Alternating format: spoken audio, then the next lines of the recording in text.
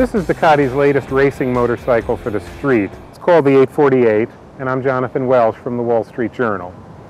Now, 848 refers to the bike's engine size. It's 848 cubic centimeters. Now, once upon a time, that would have been considered huge for a motorcycle, but bikes have grown a lot in the past decade or two, and today, this one's called a middleweight.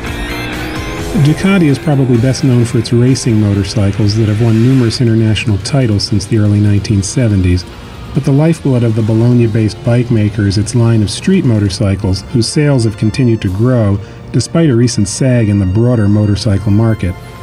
The new 848 is aimed at the middleweight segment of the market. This category has been a sweet spot because of bikes like the 848 that combine high performance with a more manageable size and a lower price than many more powerful bikes.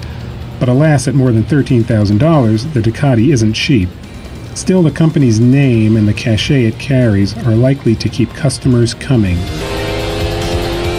In 2 weeks of riding, we used the bike for commuting and even fetching a few groceries. But the 848 is best suited for weekend rides early in the morning before there's much traffic. My recipe? Leave the house at 5 a.m., ride for 2 hours, and get home before the kids wake up. Of course, you have to map out the route the night before. This is Jonathan Welsh for the Wall Street Journal.